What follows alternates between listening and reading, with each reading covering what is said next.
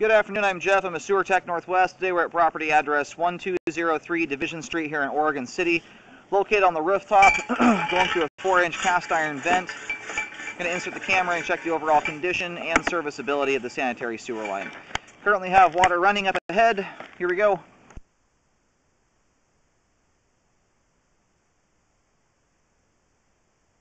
We're going to keep the camera moving quickly to get through all the turns in the crawl space.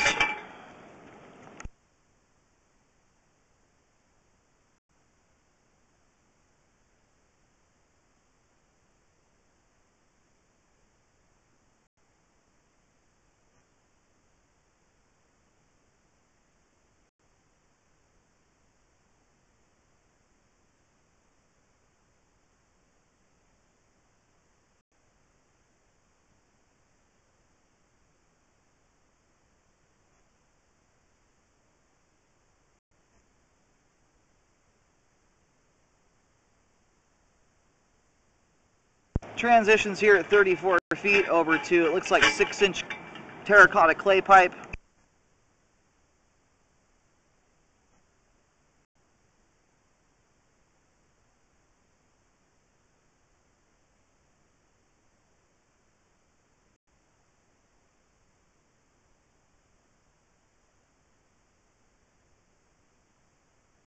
I think we may have some Orangeburg pipe right here at about 40 feet out.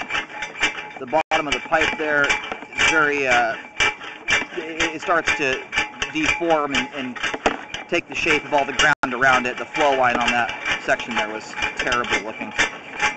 And then it transitions over to 6-inch Schedule 3034 PVC pipe here at 47 feet out.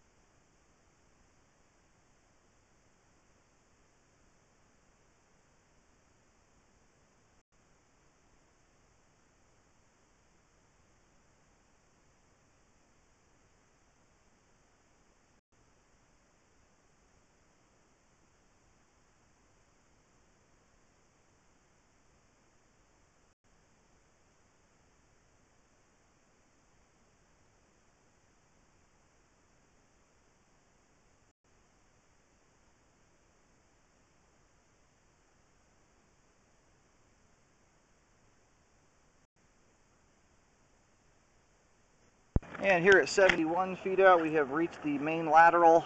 I'll figure out what street that goes out to when I start doing some locates here. We're losing some our daylight, so I'm gonna reel back here until we get to the transition from terracotta to PVC pipe, and we'll let the line drain out here for a few minutes so we can have a good look at all that pipe there. But it's looking like the vast majority of the terracotta and Orangeburg portions of the line are in very, very rough condition.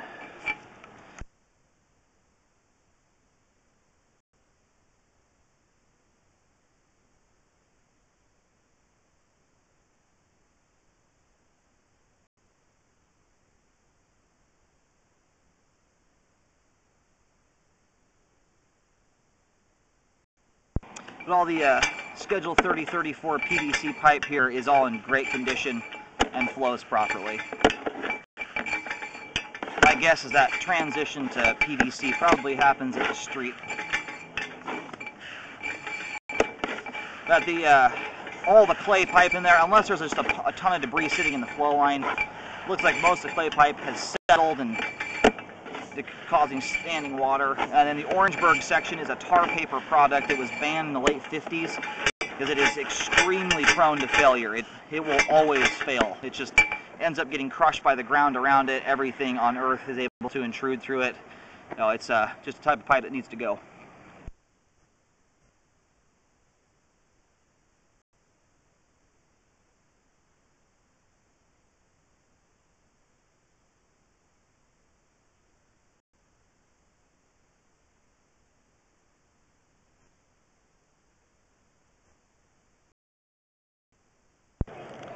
Alrighty, located here, the line is actually going out to the side street. It's coming out the left, the line's coming out the left side of the house and going out to the street directly to the left, and I'll get the name of that here in a moment. The line is currently at is right where the property meets the street, right at the street edge, marked with a big white X. It is raining. Hopefully it sticks around, and it's 4 feet 7 inches deep there.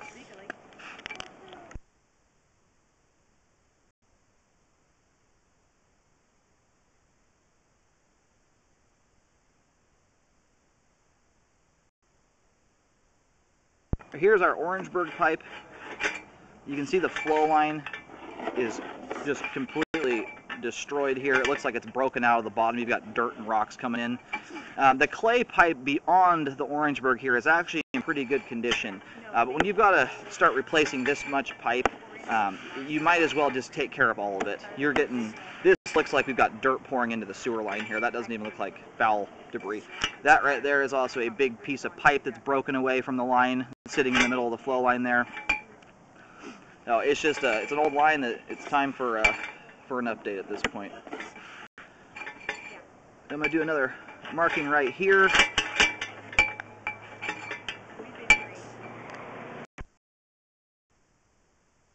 Okay, we are right here in the entrance of the crawl space, actually within the crawl space well. I have a big white line in there showing the direction the pipe's headed, as well as it looks like it's 2 feet deep there. And you can see the line here is just waiting to back up. That's a 100% blockage my camera just went through there.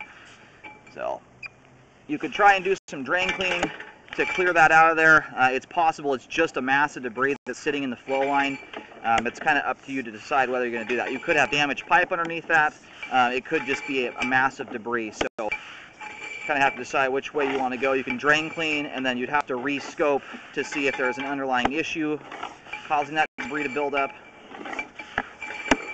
But it's not too terribly far inside the crawl space there. It's probably within a few feet of the crawl space entrance, but you would have to crawl inside to fix that.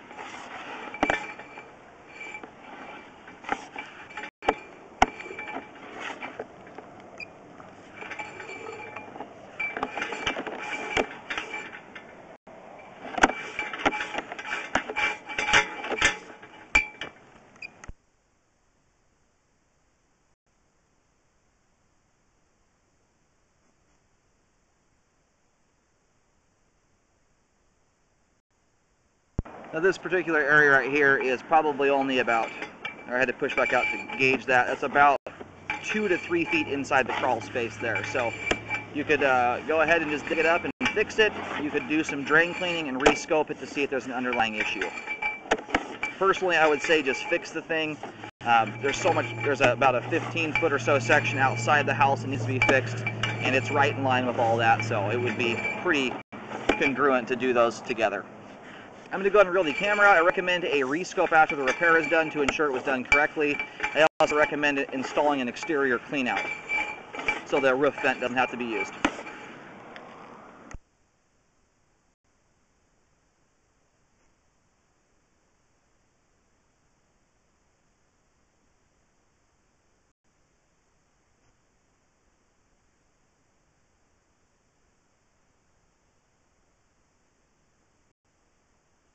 I wasn't able to get the side street here for the video, but anyway, the line's heading straight out that direction there to the side street, straight to the left of the house.